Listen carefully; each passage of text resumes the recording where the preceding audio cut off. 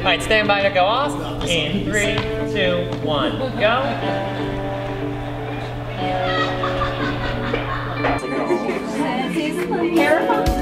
Instead of just shifting your focus to the way you're gonna cross, can you watch the lane appear to a new spot?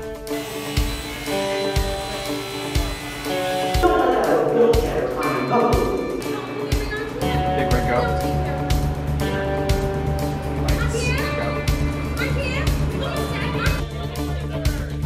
My name is Max Wasilik. I'm gonna carry this with me. I'm 18 years old and a high school senior. I've been performing in musical theater since I was 7 years old. That's 11 years, 5 stages, 24 shows. When it comes to musical theater, the actors, singers, and dancers on stage are greatly praised for their work. And don't get me wrong, they certainly deserve it. Every time I perform in a show, I am amazed on how much hard work the cast puts in to give the audience their best. But there is another side of theater that, in my opinion, is wildly unrecognized. I believe the people who really make the show happen are the artistic team, painters, builders, backstage, all the people who work offstage to make the performers on stage look and sound their best. Seeing this, I began to look into the backstage process of how a show is put together. I've been performing with CharacterWorks Theatre for 8 years and decided to interview staff members and volunteers working on the newest production, The Wizard of Oz. In the midst of doing this project, I also will be performing with the cast as the Scarecrow. In this movie, I'll be taking you step by step through the process of preparing a Broadway-style musical. It's time to look behind the curtain.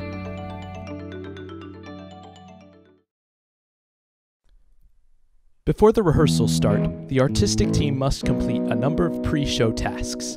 The first is to cast the show.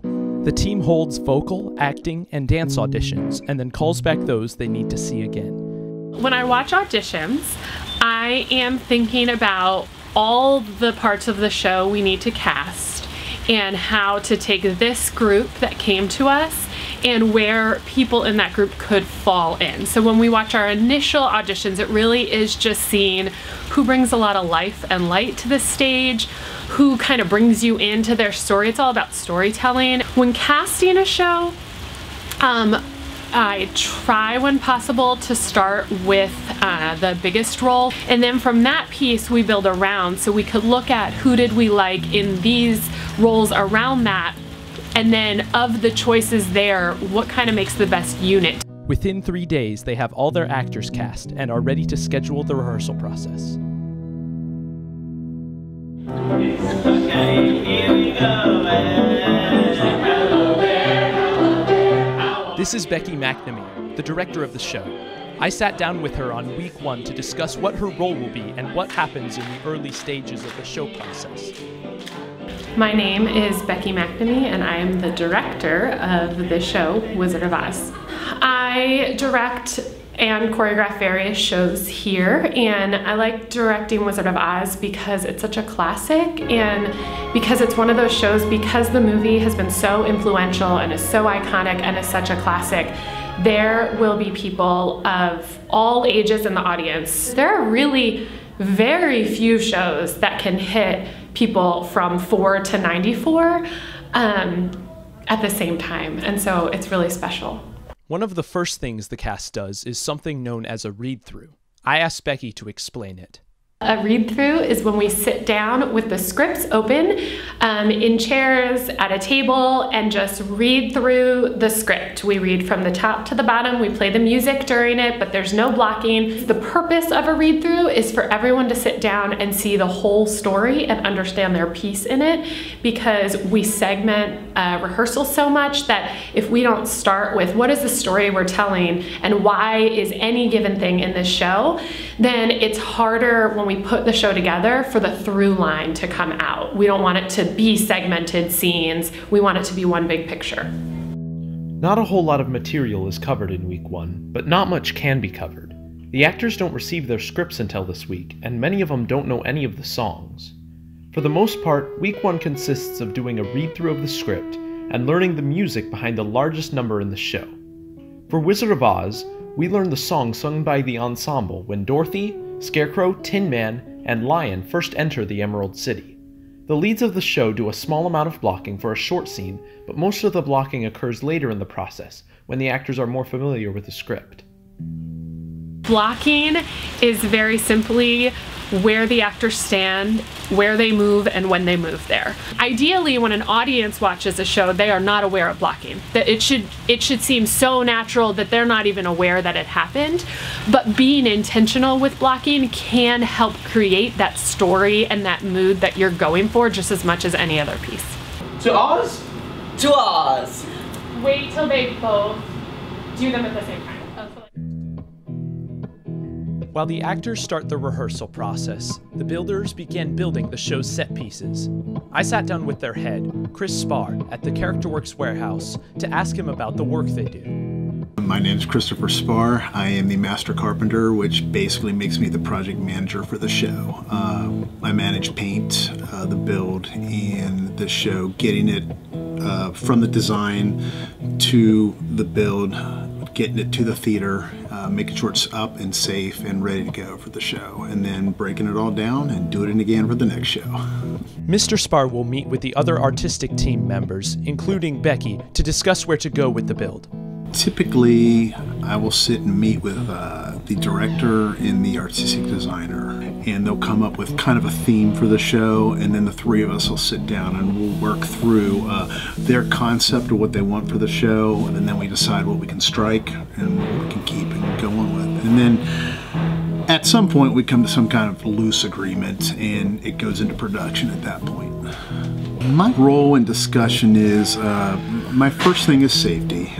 I want to make sure that what we build is safe. I really try. It's not my vision. I'm just a builder and making sure it's safe and gets on site. So I really try to get inside their head and see exactly what they want, exactly what they're thinking. They'll present me with like a production list of things that they're looking for, and then we'll sit down and go through each item, and I'll ask them questions based on, you know, is this what you're looking for? Is this what you're looking for? And that's sort of how I begin my process. Our set designer, I'll meet with him a couple times, talk about the needs of the show, share some pictures that really inspire me, go through and see what we actually need, and then he'll design actual pieces for the show and present that to me, and I'll approve that, and then we'll meet with construction and paint and go through that with them for their list. Once the design is determined and measurements are made, the build team gets to work constructing the set pieces. And they have to work fast. There are only 9 weeks to get it done and moved into the theater. But before the sets are moved, they must be painted by the paint committee. My name is Becky Burns, and my role for this show is paint coordinator, scenic paint coordinator. So I organize the volunteer workers that we have to paint and try to make sure that we follow what the director and the scenic designer want for the show and paint all the sets. So I go through and pick colors. I think about what pieces need to be painted first, what pieces are going to take the longest to do, what pieces can be painted by people that have little to no experience, and then what needs to have more experience work done. Ms. Burns also meets with the directors to discuss what designs they have in mind and what colors they want to use. She then leads the paint committee, much like Chris leads the build committee, to paint these sets according to the director and scenic designer's ideas. 5, 6, try again. Down, up, heel, heel, heel. Down, up, and down. Back at the rehearsal space, the actors are being taught some of the dance moves. These are created and taught by the show's choreographer, Jen Hammond. I sat down with her to ask how dance is incorporated in the show. My name is Jen Hammond, and I am choreographer for the shows in the West End primarily. In this show, I choreograph the dances for the Munchkins, the Ozians, and everyone in between. Down, up. So the crisper you make things, the better, because then it'll... In preparing to teach new material, I will look at the group that I have. I also have to think a lot about how much space I have and how much depth I get and what the set looks like. I'm constantly asking for, what is that again? You know, and how much do I have? Because I'm constantly forgetting that. I am definitely the person that has to see the pieces moving in front of me and figure it out from there. Here, I think there's so much to do with physicality. So the Scarecrow is like, he's got no bones and he's fallen all over the place because he just can't keep his legs underneath him. The Tin Man is made of tin, so he's pretty brittle in what he does. He'll be a stark contrast to the Scarecrow. And then the Lion, he's the cowardly lion, so cowards aren't usually like, hey now, but he'll have his into himself cowardly lion, but then King of the Forest, he'll open up and things will happen. Some of the material Jen teaches is easier than other material. For example, the song The Jitterbug is about an insect sent by the Wicked Witch that bites the main characters, causing them to dance uncontrollably. This dance is fast-paced and aerobic, making it more difficult than the other dances, and even more so when costumes are added. Not to mention, the actors are singing the entire time. But who teaches that music? None other than the music director, Morgan Day. My name is Morgan Day, and I am the music director for this show. How do you prepare for a show before the rehearsal process? I read the script, I listen to the soundtracks of the music, as many as you can find, and then just really read through the lyrics. I really like the way that the lyrics work with the music, and then I find out what the motifs are in the music, and I understand what that's going to sound like in the voices. And so I just do a lot of score study, mark up my music, and then while we're in process, then I have the students transfer that to their music as well, so that we're communicating the same thing. We represent the Lollipop Guild, the Lollipop Guild, the Lollipop Guild. I kind of prefer the big group numbers because I think one of my skills is hearing the parts and understanding the balance and vocal parts and the energy that it takes, and communicating that with students. So I really like the big ensemble numbers a lot. And then we're fortunate in CharacterWorks in that the ones that have solos, our leads that have the solos, will usually come prepared to practice that, knowing the song. So that's good. So I get to really work on interpreting the song, acting the song, polishing the song. I rarely have to teach the song from the very beginning with any of our CharacterWorks students. But the ensembles number is probably what I would do that all the time if I could. You know, if they said, you do this, you do that, I would do the ensemble numbers. We're halfway through the rehearsal process. So we are probably about 80% done with blocking and about 75% done with choreography, because we want to be all the way through all of that in the next week or two so that we can start running things and working them and fixing spots. Right now we have all the bones of it, but there's a lot more than just hitting your spot and saying your line. We probably have about 3 rehearsals left before we're like finished giving everyone where they are. I personally have left just blocking for a few scenes, which is just telling people where they are on what line, where they move. And the choreographer still has a little bit of each of the 3 bigger numbers to do. So we're well into Munchkinland, we're well into Merry Old Land of Oz, we're well into Jitterbug, but there's still choreography that needs to be taught in each one of those things. I believe all the music has been taught.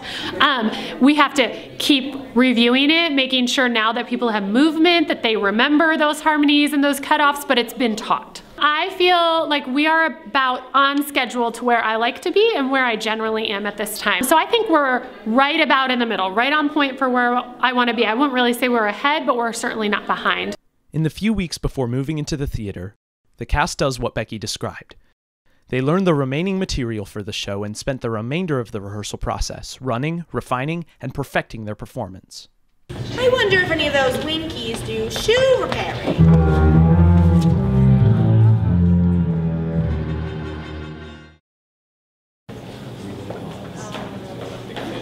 One of the last things done before moving into the theater is the costume parade. The artistic team is shown all of the costumes used in the show, and they meet with the costume designer, Sharon Dinteman, to discuss the changes, alterations, and minor fixes that need to be put in place before showtime. My name is Sharon Dinteman, and I'm the costume designer. My job is to make the costumes support the show as a whole. So I go online and look at images of various productions to see the way they've interpreted them. Then I talk to the director about what their vision is so I can figure out what look they want. I asked Miss Dinteman what the purpose of the costume parade was. To dress the kids in the costumes that we've created / pulled together for them and put them in the group where they belong in front of the director to make sure that the vision that she has in mind is what they're wearing, and that also the costumes function in the way that she needs them to, and for the choreography, for special effects, for tricks, for things that need to be figured out when you bring the whole thing together with movement, acting, choreography, tricks, flying, things like that. In Wizard of Oz, especially, Dorothy wears a cute little dress and is fine, but the three guys have these crazy characters, and they have a lot put on them. And they do so much dancing and there's so much physicality to their characters that the first thing we look at is function, is can they do what they've been working to do to represent this character to the audience. Because if all of a sudden we put the Scarecrow in an outfit and he was stiff and it was tight and he couldn't move, then you couldn't be the Scarecrow. My name is Carson Burkett, and I'm the stage manager for Wizard of Oz. The biggest responsibility for a stage manager is to act as the go-between for the artistic team, so the director, the choreographer, the music director, and the design team. So that would be the scenic designer, the painters, the props designers, costumes. So while in the rehearsal period, I keep track of blocking, I keep track of specific notes. In this show with Wizard of Oz, we have a lot of flying, so I'm taking a lot of flying notes. And then once we move into the space for our tech rehearsals in the show, that becomes my time. So I take over the show a little bit. I deal with all of the technical aspects and make sure that everything runs smoothly. And then when the show actually begins, I'm calling lighting cues, I'm doing flying cues, making sure that everything that happens on the stage happens correctly. Big red go. Lights, go. This is the first show that I've really had to worry about flying, so that will be a new experience for me. So I'm trying to wrap my head around that. I'm trying to keep track at least of entrances, exits, just any specific needs that we have for the show in the moment. There's not a lot that I will necessarily be in control of because I'm going to be, delegating and relying on the flying team to actually make the flying happen. But the more notes I can take on the specifics and details of the flying, the easier it will be for them once we get into Tech Week and performances. Tech Week, the longest week in the process. After 9 weeks of rehearsing on the weekends, everybody moves into the theater to prepare for every aspect of the show. Every day for 6 days, the backstage workers, tech team, makeup artists, and flying committee work tirelessly in order to make the technical aspects of the show run smoothly. The first day of Tech Week for Wizard of Oz was completely dedicated to flying. As the actors' safety is the #1 priority when using the flying equipment, the actors and backstage workers are trained by a professional. The actors are fastened into specially designed harnesses that keep them safe and secure, while also allowing for complete mobility and freedom while on stage. Meanwhile, the backstage workers are managing a series of ropes and pulleys that control the height, direction, and speed in which the characters fly across the stage. How's flying, Jay? Come back to me. The next few days consist of slowly running through the technical aspects of the show in consecutive order. This is a long, slow, often stressful process, but it is vital for the success of the show. My name is Sarah Rawlings, and I am the hair and makeup designer for the show. The process for designing makeup for any given show, after I've had an opportunity to look at some shows on video or maybe show books, is to take blank face schematics like you might see taped to the windows or the mirrors around here, and just start playing with drawing up some designs. So during tech rehearsals, we're testing makeup, we're checking it under the lights to see how it looks, to see if it reads the same on stage as it does during the rehearsal process when we were trying different designs out, and then making alterations where we need to. With the rehearsal process complete, the show begins. On opening night, crowds file in and excitedly wait for the show to begin. Meanwhile, the director is preparing to witness her project, of the last 2 months finally come to life on stage. Before opening night, I'm generally a big giant ball of nerves. I'm nervous and excited. I usually am excited because we just poured all of my energy and creativity and thought into a project for 2 months. It's exciting because you kind of get to see all of that come to a picture in front of you, but honestly it's a little bit scary. But that's the best and worst part about being the director, because it falls on you. It's a little bit vulnerable and nerve-wracking to have 400 some people come there to decide if they like what you thought. So it is very exciting and very nerve-wracking. And it comes with a lot of adrenaline. Like I said, I usually don't eat that whole day, and then I go home and eat something like super greasy or a bunch of ice cream like that night, because it just like, it's like a huge breath.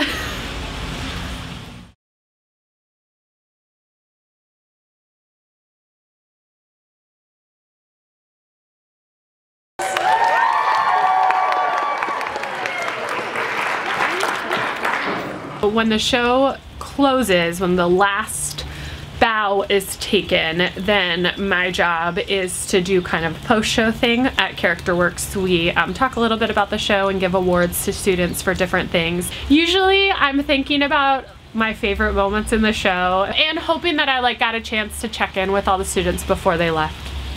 Finally, your show director,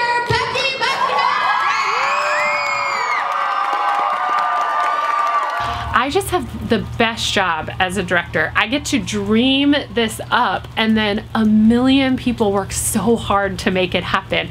I mean, I literally wouldn't have a job without all of those people. The applause wouldn't be the same, and so I hope that they can feel that appreciation as much as the actors do.